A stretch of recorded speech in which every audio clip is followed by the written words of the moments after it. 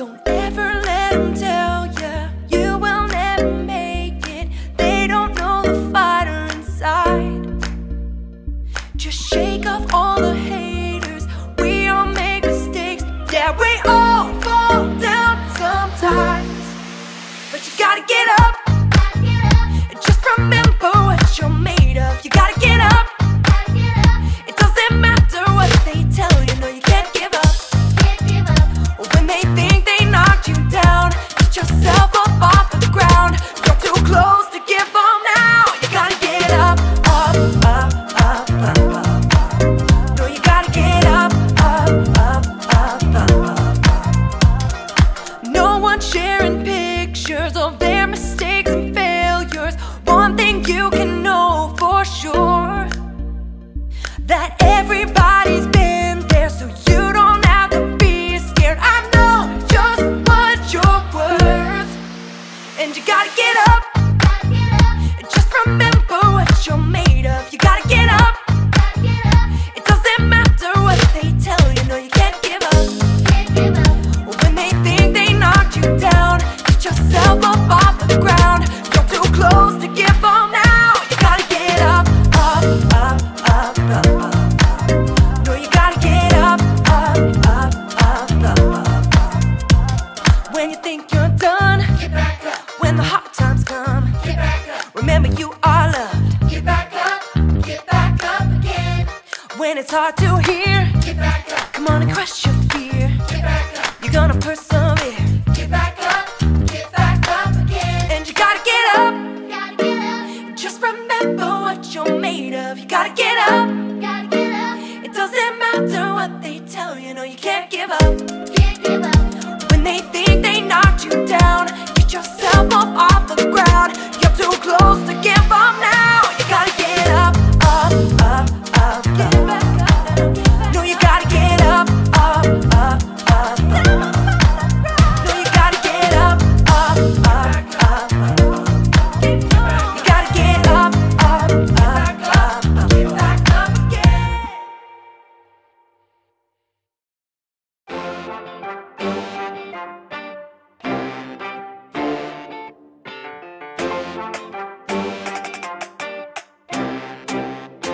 Hello, I'm Erica. Balance is very important whenever you are trying to do an obstacle or wall.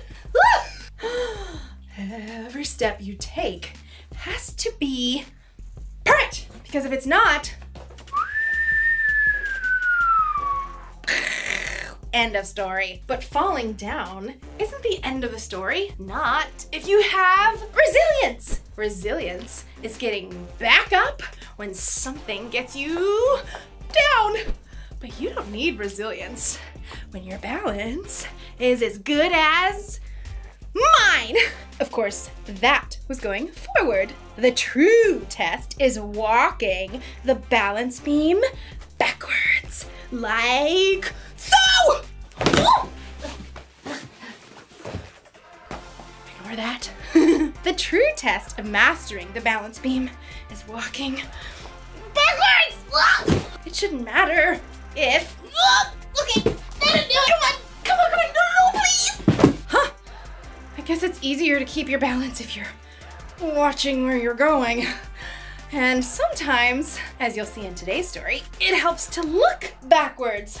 Woo! Now I'm getting it. Now I got it. I got it. No! I'm just gonna stay down here for a while. I'll come back. The Bible. It's 66 books of history, stories, letters, and poetry that fit together to form God's one big story. The epic adventure of how He created us and loves us so much that He made a way to rescue us. As we travel through the Bible, from Genesis to Revelation, we discover people who met God and found their lives changed forever. Now, for an amazing story. Inspired by the book of Hebrews, chapter 11. Some days, some weeks, even some years seem hard.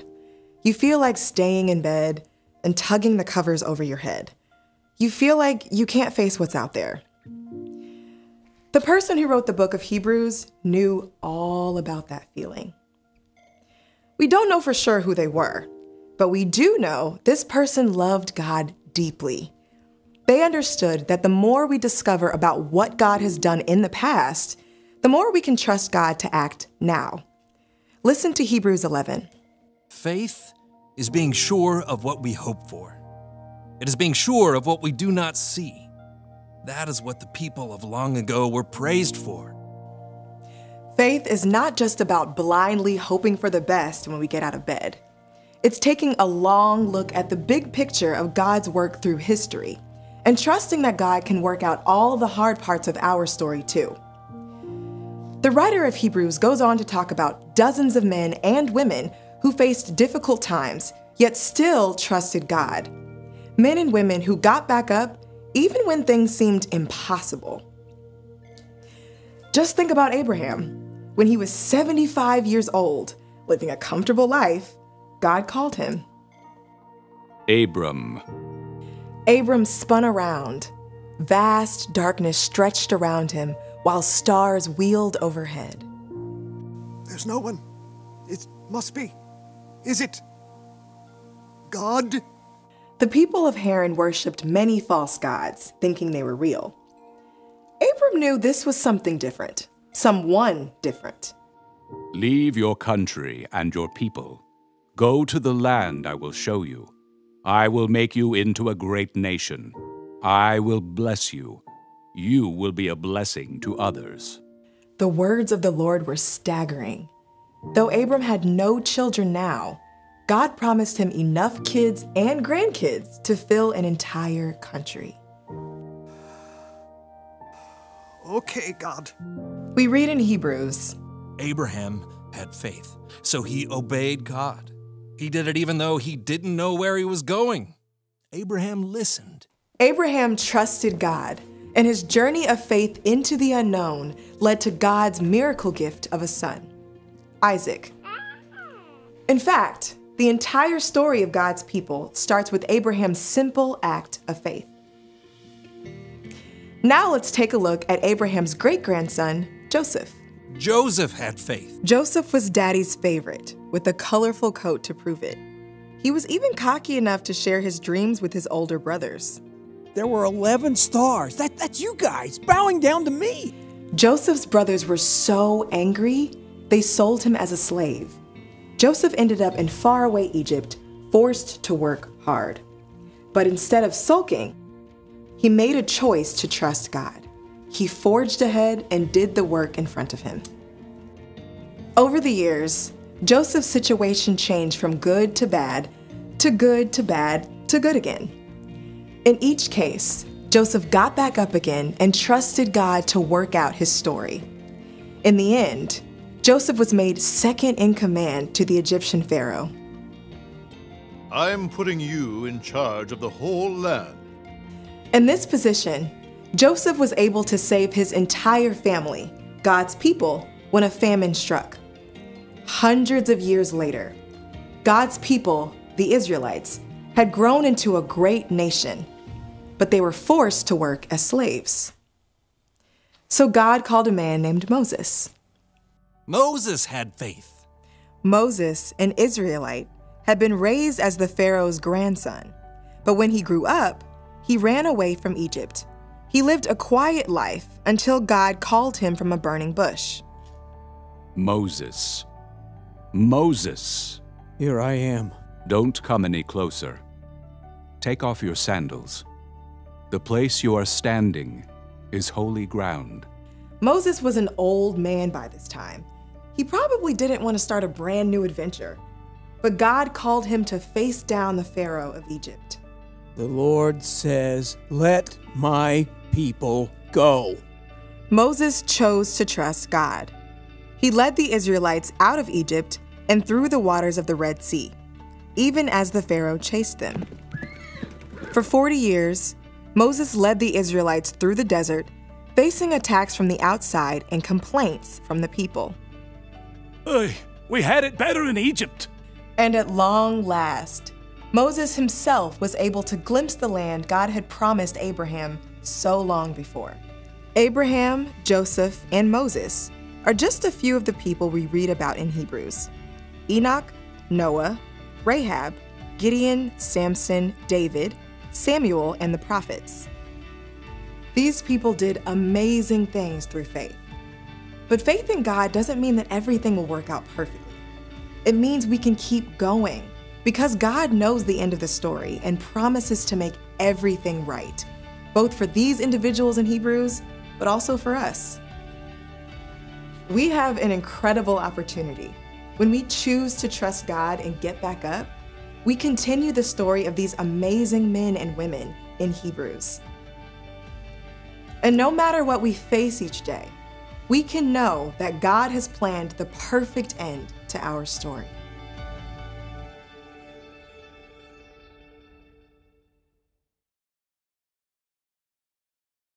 On a balance beam, you can keep your balance because you can see where you're going. But real life is different than a balance beam. You don't always know what's going to happen next. Your path might take a sudden turn. You might even... Having resilience means getting back up when something gets you down. It's easy to say, but a lot harder to do. What if you don't feel like getting back up? How do you keep going when giving up feels easier? Well, you could try looking backward. I don't mean literally looking behind you. I mean, look back in time to people who came before you. How did they handle life when it got hard? How did they keep going? One place you can look is the Bible. The Bible is filled with stories of people who dealt with all kinds of troubles. And time again, the way they made it through was by trusting in God. You see, God loves you, plus God is always with you. And on top of that, God knows what you're going through and what you will go through. When you put your trust in God, it means you believe that God is in control. And knowing that can give you the strength to keep going. So here's the one thing to remember today. Trusting God can help you get back up. People who came before you trusted God to guide their steps. You can trust God too. Doesn't mean you won't.